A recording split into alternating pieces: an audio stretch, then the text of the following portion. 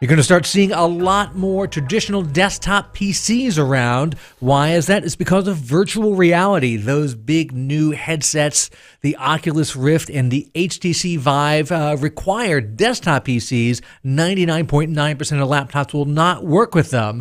Of course, with that comes VR sticker shock. Of course, the headsets are expensive, $599 for an Oculus, $799 for a Vive, and chances are you're going to need to buy an entirely new gaming-ready PC for it. Well, Oculus at least says they're going to find you a configuration that works for as little as $999. So if you're looking for that $999 Oculus-ready PC, here it is. It's the Dell XPS 8900 Special Edition.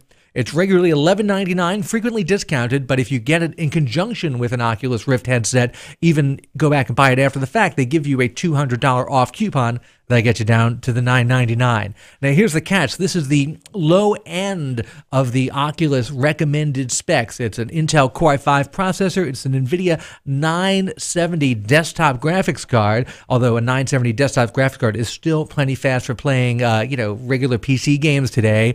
Just casual gaming. It actually looks great. Playing at 1920 by 1080, you can crank a lot of even new games like Fallout 4 up to Ultra.